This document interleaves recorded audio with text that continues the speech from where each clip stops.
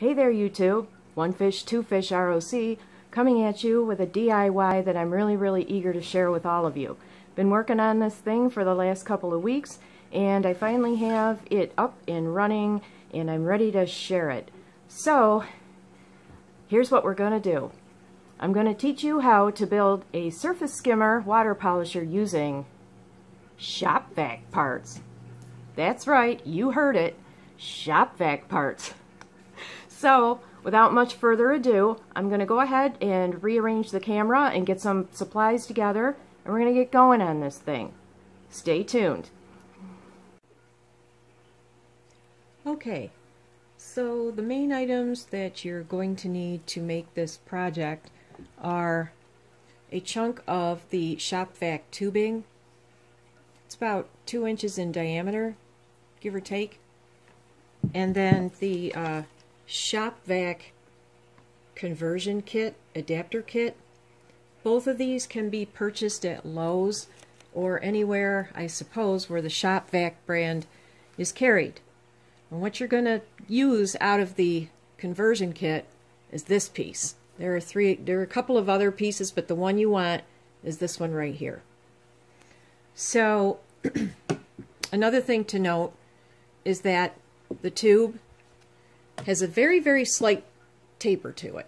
Alright, it's a little wider at one end than it is at the other. But I have a way to mitigate that if you want to make obviously more than one or you're having issues. So in other words, the end that I already cut off fits down inside here, but you can see that it doesn't right now. So again, I'll show you what I did or what you can do to mitigate that. Other items are some kind of little saw or cutting device. I suppose you could use power tools. I just don't happen to have any power saws or anything like that.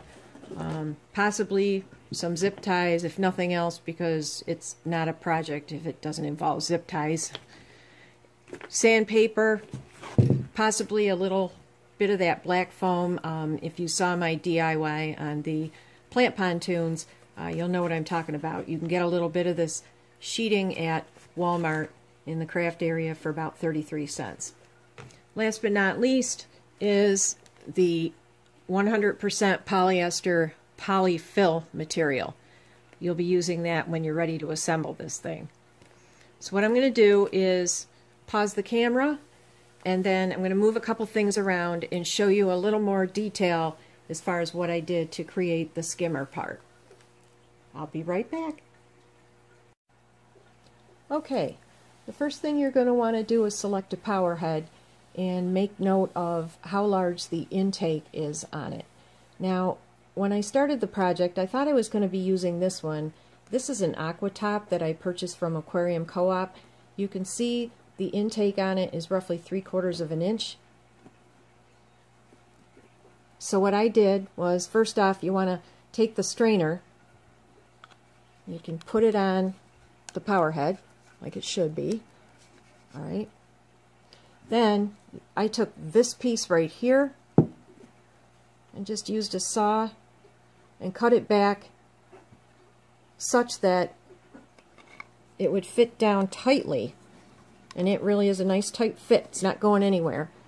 You slide it down over the strainer. Alright, so this is what you're looking at right now. Okay?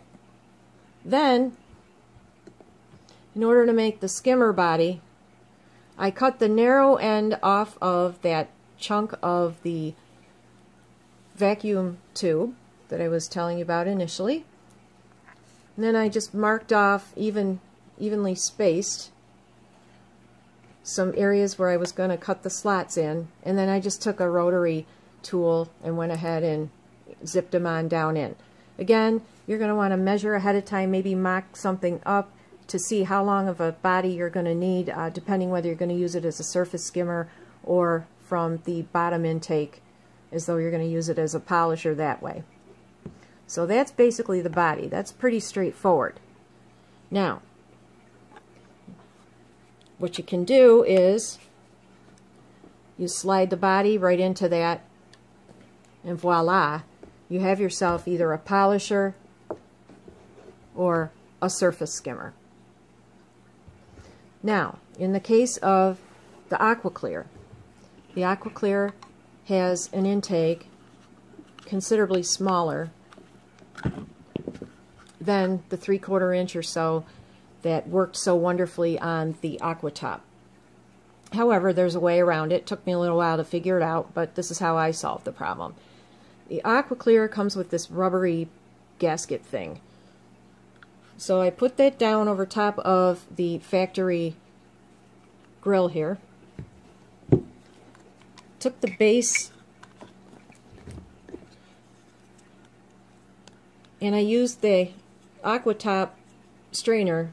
I imagine you can probably either you have a couple of extra strainers laying around from other unused power heads, or probably you could buy them. I assume there's extension kits that would have something like them in it. But anyways, I stuck the strainer up in the base that I had cut, and lo and behold, I was able to jam it down over top of, got lucky I guess, that rubber thing, and now I got it to work on the AquaClear.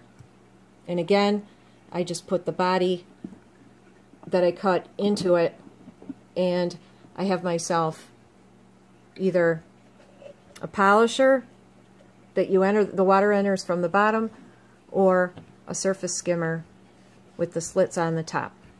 Alright? So you just have to be a little creative.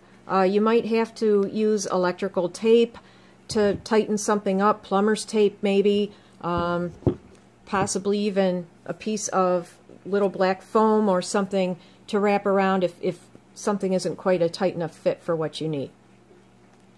So, we're at this stage of the game here. So we have this on here. Voila, there you have it. Now, a couple of other things to consider. I told you that the main tube here does have a taper to it. So please note that the narrow end fits nice and neat down inside this thing. You know, you're good to go here, no problems, right? However, you decide you want to make a second one or what have you, and you suddenly realize, whoa, this suddenly doesn't fit.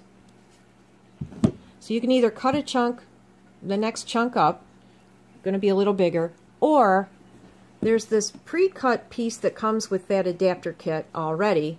Just has a sort of a thread on it, which honestly you could leave on there if you wanted, or you can cut it off if you want a smooth end on both ends.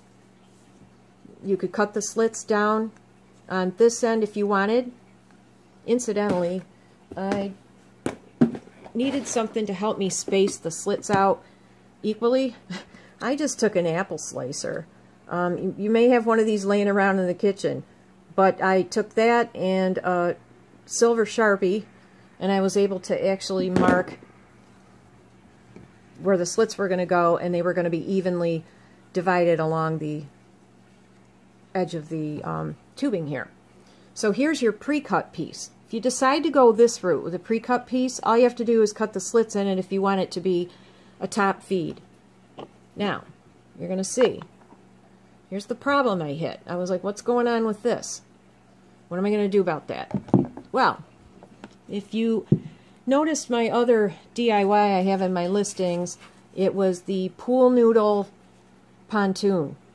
Well, I got to thinking, how am I going to connect these two that are basically the same size? Well, guess what, folks? The pool noodle happens to fit perfectly down in here. So actually it ends up acting as a coupler so that you can fit that other factory cup tube over top of it. And either end, I mean, if you decide you want to do bottom feed, you can leave the thread on it, or you can put the thread end. In other words, you don't have to cut it off. You really don't. It doesn't look bad at all, really. You know? So, or you just slide that in there and cut slits on the top or not, depending again how you want this thing to function. Now, what I suggest is if you have to use a chunk of the noodle or whatever, just kind of route the center out to be wider here, obviously to allow for flow down into the strainer here and on down into the body of the pump. So just take a knife or whatever and, you know, cut the guts out of the thing a little bit and make that wider. So that's how you would mitigate the problem you have as far as the rest of the pipe being a little too big to actually slide down into the sleeve. You don't waste the pipe. Again, you know, you're able to get around that problem. So that's how I solved that one. So in this case, like I say, I'm going to be using this as a top skimmer. I've had my 20 high running now for a couple of weeks, 2-3 weeks or so, cycling, and I did notice kind of that oily biofilm or whatever it is settling on the top of the tank, and that was really starting to bother me. And again, I've wanted to try to build a skimmer for some time now. What I'm going to do is put this bit together here. Again, I'm going to pause the camera and I'll get this set up in a tank so I can show you what this thing looks like in action. Alright, let me go set that up and I'll be right back. Alright everyone, this is the skimmer in action. It's in a 10-gallon tank. I've had it running for at least 24 hours and it's going steady, as you can see. At the left end of the tank, I put some plastic streamers in there just to give you a sense of how the flow is, and the fact that the skimmer mod is not really affecting the performance of the power head pump. I'm going to come in close, show you what's happening here at the skimmer. As you can see, it's working like a champ. On this side right here, you'll see where I added a suction cup with one of those metal hooks on it, and I just slipped the hook down into one of the slots on the back of the body of the skimmer to help hold it in place and keep it steady, since the skimmer body is offset from the tank by 1 inch or so. But you can see the whole assembly here and how well it's working. I'm having some issues down below with reflections on the glass, so forgive some of this, but I'll do my best to show you. So yeah, it's working really well. What I thought I'd do real quick here now, just to see what's happening at the surface, I grabbed a little bit of frog spawn from one of my other tanks, and we'll just put a couple of these floaty plants in on top and see what happens.